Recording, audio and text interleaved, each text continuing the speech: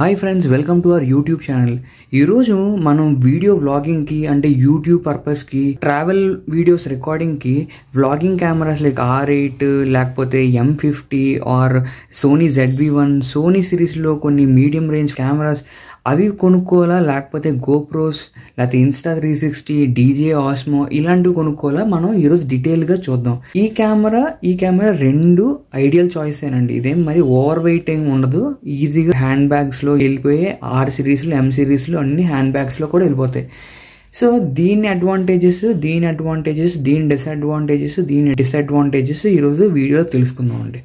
First, R series are M series are ఇలాంటి cameras ఎందుకు కొనుక్కోవాలో ఫస్ట్ రీజన్ చెప్తాను. మీకు main reason vlogging plus photography అయితే డబ్బులు ఎక్కువైనా పర్లేదు, ఆర్ ఇంకొంచెం నాకు లెన్స్ వెయిట్ కూడా నేను మోయగలను అనుకుంటే కంపల్సరీ ఈ కెమెరానే మీరు కొనుక్కోవాలి. ఎందుకనంటే ఇందులో ఫోటోగ్రఫీ ఆప్షన్స్ గోప్రోలు వీటి కన్నా బెటర్గా ఉంటుంది. దో దీన్ని 24 మెగాపిక్సెల్ అంటాడు, దీన్ని 27 మెగాపిక్సెల్తో ఫోటో అని అన్నా సరే మీకు దీని అవుట్పుట్ చాలా బెటర్గా ఉంటుంది బికాజ్ ఆఫ్ సెన్సార్ సైజ్. దీని సెన్సార్ సైజ్ చిన్నది ఉంటుందండి. దీనిది మొబైల్ కన్నా కొంచెం పెద్దది ఉంటుంది, 1 ఇంచ్ కన్నా లో ఉంటుంది. దీనిది పెద్ద సెన్సార్స్ ఉంటాయి. So obviously photography plus videography అని అంటే కంపల్సరీ మీకు ఇది ఖచ్చితంగా ఉపయోగపడుతుంది. మీకు బిగ్గర్ కెమెరాస్ నిజంగా ఉపయోగపడతాయి.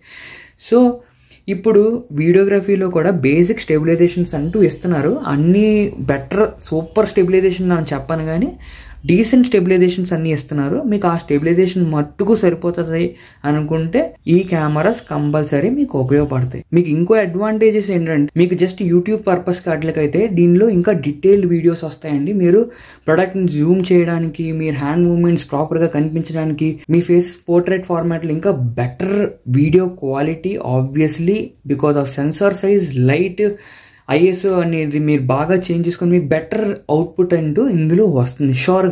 షూర్గా మీ main purpose vlogging, indoor vlogging are లేకపోతే చిన్న బేసిక్ వ్లాగింగ్ అయితే మీకు ఇది decent camera and for better quality also. ఇప్పుడు మీకు సడన్గా ఏదైనా వీడియో ఎడిటింగ్లో చిన్న జూమ్ చేయాలనుకోండి, మీకు ఇందులో బెటర్గా వస్తుంది. ఇప్పుడు దీని అడ్వాంటేజెస్ తెలుసుకుందాం అండి. డిసడ్వాంటేజెస్ రెండింటికి ఒకేసారి వెళ్దాం. ఫస్ట్ గోప్రో తాలూకు అడ్వాంటేజెస్ తెలుసుకుందాం. మీరు ఇండోర్ యాక్టివిటీ ఏదైనా ప్రోడక్ట్ షోకేసింగ్ కాకుండా, అంటే ఆబ్వియస్లీ మీకు చెప్పాను ప్రొడక్ట్ షోకేసింగ్ అంటే ఇప్పుడు నేను మీకు ప్రజెంట్ ఫోన్తో రికార్డ్ చేస్తున్నాను, బట్ ఇలాంటి వీడియోస్ ఇలాగా రికార్డ్ చేసుకోవడానికి కెమెరాస్ మీరు వాడదాం అనుకుంటే this is the best choice. Obviously ఇందులో ఇలాంటి వాటిల్లో ఇప్పుడు వీడియో స్ట్రీమింగ్స్ కూడా ఇచ్చారు, మీరు వెబ్ క్యామ్స్ లాగా వాడుకోవచ్చు. దీన్ని కూడా ఇప్పుడు వాడుకోవచ్చు రీసెంట్ గోప్రోస్ అప్డేట్స్కి, రీసెంట్ కొత్త గోప్రోస్కి ఆబ్వియస్లీ అలాంటివి కూడా వచ్చేసాయి. బట్ రెండింటిలో కొన్ని డిసడ్వాంటేజెస్ కూడా ఉన్నాయి, మీకు అది చెప్పబోతున్నాను. సో ఇప్పుడు దీని అడ్వాంటేజెస్ మాట్లాడుకుందాం. GoPro are Insta 360 are DJI OSMO వాటి కోసం మనం మాట్లాడితే వీటికి హెవీ స్టెబిలైజేషన్ ఉంటుందండి. మీరు బైక్ రైడింగ్ కానీ, లేకపోతే కార్ రైడింగ్ కానీ, మీరు ఏదైనా యాక్టివిటీ చెప్తున్నాం, పారాగ్లైడింగ్ కానీ ఏదైనా యాక్టివిటీ చేస్తూ కూడా రికార్డ్ చేసేద్దాం. మనం అసలు పరిగెడుతూ రికార్డ్ చేస్తాం, బస్ స్టాపుల్లో గెంతుతూ ఇష్టానుసారంగా మనకు నచ్చినట్టు రికార్డ్ చేద్దాం అనుకుంటే వీడియో, మీకు గోప్రో ది బెస్ట్ కెమెరానండి. అంటే మీకు బ్రాండ్ కూడా క్లియర్గా చెప్పేస్తున్నాను, గోప్రో మీరు కళ్ళగద్దుకొని కొనుక్కునే బ్రాండ్. మీరు Insta 360, DJI OSMO కన్నా గోప్రో ది బెస్ట్. మీరు ఏ మోడల్ కొనుక్కున్నా 9 ఆర్ అబవ్ కొనుక్కోవచ్చు. గోప్రో 9, 10, 11, 12 కూడా వచ్చింది. ఇప్పుడు ఈ వీడియో రికార్డ్ చేసేటప్పటికి 12 కూడా ఉంది. మీరు ఏ గోప్రో అయినా కొనుక్కోవచ్చు. మీకు best video stabilisation with decent quality కావాలంటే గోప్రోస్ తోపండి. వెరీ హ్యాండీ, మీరు ఈజీగా పాకెట్లో కూడా పెట్టుకోవచ్చు. మీకు చిన్న హ్యాండీ ఉంటే మీరు ఈజీగా చిన్న బ్యాగ్స్లో కూడా వెళ్ళిపోయే ప్రోడక్ట్ ఇది. అండ్ ఇందులో మనకి మైక్రో SD కార్డ్స్ ఉంటాయండి, ఇందులో పెద్ద SD కార్డ్స్. సో మీకు చాలామంది తెలిసింది ఏంటంటే మైక్రో SD కార్డ్స్ చాలా cheap. So micro SD cards, extreme pro cards కూడా చీప్గా మీకు ఈజీగా దొరికేస్తాయి. సో అలాంటి మీకు ఎక్కువ GB తక్కువ కాస్ట్కు రావడం కూడా ఇందులో ఆప్షన్. ఇందులో కూడా ఫోటోగ్రఫీ ఉంది, బట్ మీకు దీంతో పోలిస్తే కొంచెం తక్కువ. సో మీరు Moto vlogger or car vlogger are మీరు స్ట్రీట్ వ్యూవర్, మీకు మీరే రికార్డ్ చేసుకోవాలి, మీకు ఫ్రెండ్ ఎవరు లేరు అని అనుకుంటే మీకు కంపల్సరీ ఇలాంటి ప్రొడక్ట్స్కి వెళ్ళాలండి. బట్ ఇందులో నైట్ వీడియోస్ దీనికన్నా లోగా వస్తుంది, ఎందుకంటే దీని సెన్సార్ పెద్దది, దీని సెన్సార్ చిన్నది. ఇది ఆర్టిఫిషియల్గా జనరేట్ చేసినా సరే దీని క్వాలిటీలో నాయిస్ కంపల్సరీ ఉంటుంది. మీకు మీరే వీడియో తీసుకోవాలి అని అనుకుంటే ఇది ది బెస్ట్. అది కూడా మార్నింగ్స్ మీకు చెప్పాను కదా, యాక్టివిటీస్ మీ సెగ్మెంట్ అయితే కంపల్సరీ ఇదే కొనుక్కోవాలి. ఇప్పుడు డిసడ్వాంటేజెస్ తెలుసుకుందాం. ఆబ్వియస్లీ ఇందులో ఒక అడ్వాంటేజ్ మిస్ అయినది ఏంటంటే ఇందులో హెవీ FPS ఉంటుందండి. ఇందులో 240 FPS వరకు అలాగ ఉంటాయి. సో సూపర్ స్లోమోస్ వస్తాయి, అంటే ఇంకా ఒక తోపు హీరోని చూపించినట్టు ఉంటుంది. బట్ ఆబ్వియస్లీ మీకు ఇందులో జూమ్ అయితే ఉండకపోవడం వల్ల మీకు detailed view are portrait views లాగా మీకు వీడియో అయితే కనిపించదు. ఒక పక్షులు ఎగురుతున్నవో లేకపోతే ఏదైనా లెందియర్ షార్ట్స్, లాంగ్ షార్ట్స్ స్లోమోస్కి ఇది సూపర్ ఉంటుంది. ఇది క్లోజ్అప్ షార్ట్స్ అండ్ స్లోమోస్ కూడా అదరగొట్టేస్తుంది. బట్ ఇందులో తక్కువ FPS ఉంటుంది, అంటే కొంచెం లోగా తీస్తుంది. అది క్వాలిటీ వైజ్గా కాదు కానీ ఫ్రేమ్స్ వైజ్గా ఇది తక్కువ తీస్తుంది. సో ఇప్పుడు డిసడ్వాంటేజెస్ మాట్లాడుకుందాం. ఇది ఆబ్వియస్లీ వెయిట్ ఉన్న కెమెరా, ఇది తక్కువ వెయిట్ ఉన్న కెమెరా. సో దీనికి ఎడిషనల్ ఒక పాయింట్ వేసుకోవచ్చు వెయిట్లో. డిసడ్వాంటేజెస్ సెకండ్ సెగ్మెంట్ ఏంటంటే ఇందులో పెద్ద SD కార్డు, ఇందులో చిన్న SD కార్డు. పెద్ద SD కార్డు కాస్ట్లీ, ఇందులో చిన్న SD కార్డు కాబట్టి చీప్ వర్షన్. థర్డ్ డిసడ్వాంటేజెస్ ఏంటంటే దీనికి ఎడిషనల్గా బాడీతో పాటు ఒక లెన్స్ కూడా కొనుక్కోవాలి, లేకపోతే ఇచ్చిన లెన్స్ కూడా దాని వెయిట్ కూడా ఎడిషనల్గా ఉంటుంది. ఇది జస్ట్ ఒక ప్లాస్టిక్ హ్యాండీస్ దొరుకుతాయి, అది దీనికన్నా తక్కువ వెయిట్ ఉంటాయి, ఒక్కొక్కసారి దీని అంత వెయిట్ ఉంటాయి. సో ఇదే మీకు ఈజీగా తెలిసిపోతుంది ఎంత వెయిట్ ఉంటుందో.